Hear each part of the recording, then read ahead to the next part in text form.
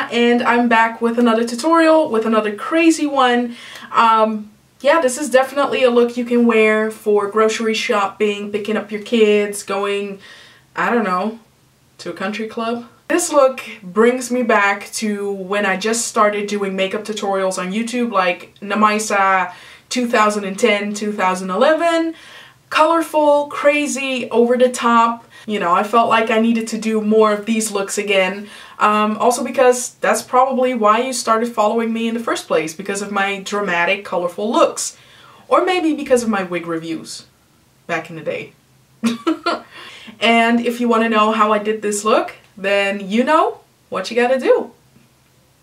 Of course, I started out with my Urban Decay Original Primer Potion. I applied it all over my lid, in my crease, on my brow bone, and underneath my lower lash line. Then, to give my makeup look a sharp edge, so to say, I just used a regular piece of tape, as you can see right here. Next up, I'm going to use the Freedom London Medium 02 Pro Contour Kit, and I'm going to use the darkest color right there. And with a angled eyeliner brush, I'm going to sketch out the shape of my cut crease, so to say. So you can use whatever color you want to use. I just find that with these simple medium brown tones, so to say, it's easier to cover them up. Next, I'm going to use a matte black eyeshadow by DiamondFX, and I'm going to apply that on the outer corner of my cut crease, as you can see right here. And just take your time when it comes to blending. Make sure you apply enough of the eyeshadow so that it's really opaque. And yeah, for this look, I'm not gonna go over that line where I drew my cut crease, if you get what I mean. Next up, I'm going to use the eyeshadow called Poison Plum, and of course it's by Sugarpill Cosmetics. And this is the color I'm going to put next to that black eyeshadow. And again, I'm first applying it onto my lid, and then I'm softly mixing it together with that black to make it an even gradient effect. The eyeshadow I'm going to use next is called Mochi, and of course it's by Sugarpill Cosmetics again. And I'm just going to apply that eyeshadow on my tear duct area, so to say.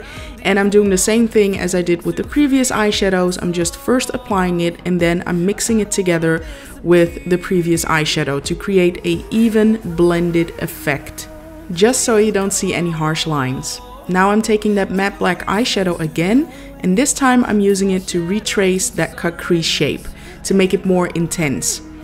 And after I've done that, I'm going to take another eyeshadow by Sugarpill Cosmetics called Velocity, and of course I'm going to apply that above the cut crease. So pretty much on top of that line I drew before, as you can see right here. And again, take your time, blend it out evenly or as much as you want. Just make sure you don't apply that eyeshadow onto your lid colors, so to say. Now I'm taking Mochi eyeshadow again, and I'm applying that right above Velocity eyeshadow to also create a gradient effect with the, well, not the crease color, above the crease colors. Does that make sense? I hope it does. So now, of course, I'm going to use my Catrice liquid liner in Dating Joe Black, and I'm just going to create a winged eyeliner first. And as you can see, I'm using that tape as my guideline.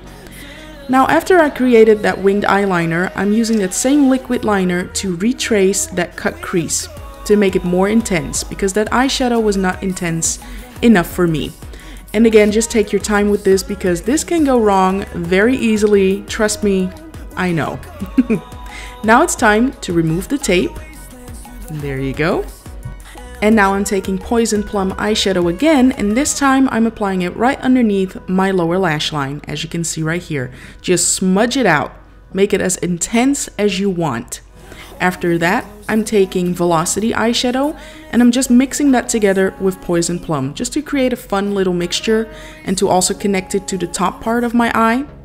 After that, I'm applying Mochi eyeshadow underneath, again to match it to the top part of my eye. I thought it would look fun. And to darken it up a little bit, I'm going to use the Dare Real Push Up Liner in black by Benefit, and I'm applying that on my lower waterline. This product is actually very comfortable on my lower waterline, I'm just saying. Anyway, now I'm taking that matte black eyeshadow again, and I'm darkening up my under eye area even more, just to make the look more dramatic. Now, of course, I'm going to apply my Lilly Lashes in the style Opulence off camera. I have a direct video listed below in the information box, just so you can see how I apply my false lashes. But yeah, that is it. Let's continue with the rest of my face. So as you can see, I've already done my foundation. You know the drill by now. If I don't include it in this tutorial or in any tutorial for that matter, I have a separate video listed below or somewhere here in the screen, so you can click on it and see what my current foundation routine is. So now I'm going to warm up or bronze up my face. I'm going to use these two Photochromatic pressed powders by It's Your Face Cosmetics. So I'm going to use Cocoa Bean and Coffee House, and I'm just going to mix them together. And then of course I'm going to apply them on the perimeter of my face.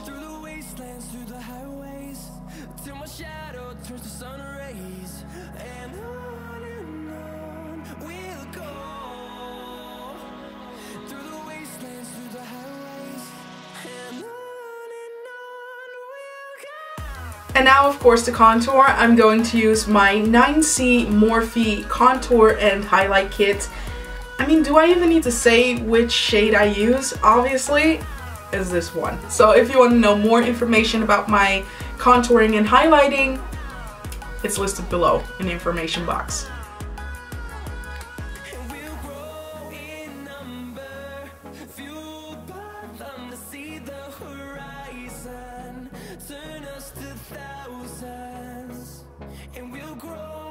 And now for my blush, I'm going to use this NYX Cosmetics Ombre blush. It's called Codebreaker. I'm just going to take the tiniest bit because this blush, again, it's super duper pigmented, so, you know, take it down. Don't go ham, just don't go ham.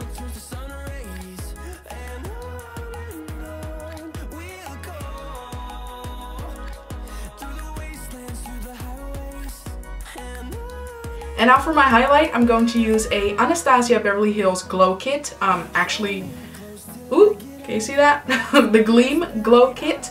And I'm first going to apply Mimosa, and after that I'm going to apply Heart Candy on top of it.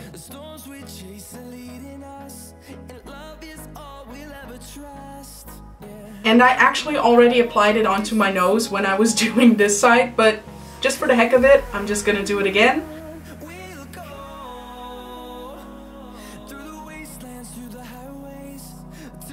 Okay, so I'm not sure. I think I'm gonna go with a Milani Amore Metallics lip cream. This one is called Materialistic. So, let's see.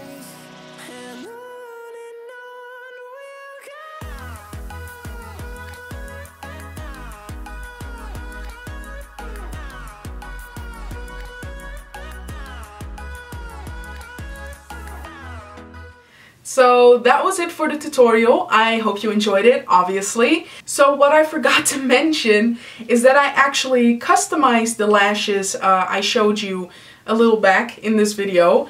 I took some pieces of some regular 301 drag queen style lashes. So I took some of those, let's say, spikes, spikes in the lashes. I cut them out, so little pieces of them, and I stuck them onto the lashes I pretty much showed you in the video.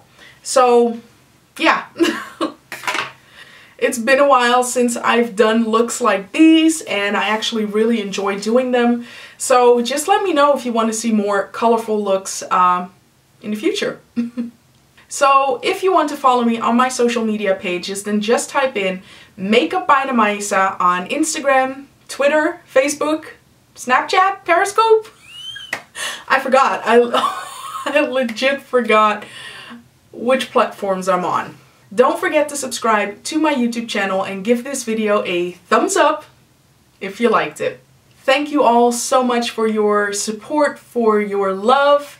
I don't know what to say. It always mesmerizes me when you guys comment on my videos or on my social media posts. I just want to say I love you guys. So yeah, until my next video.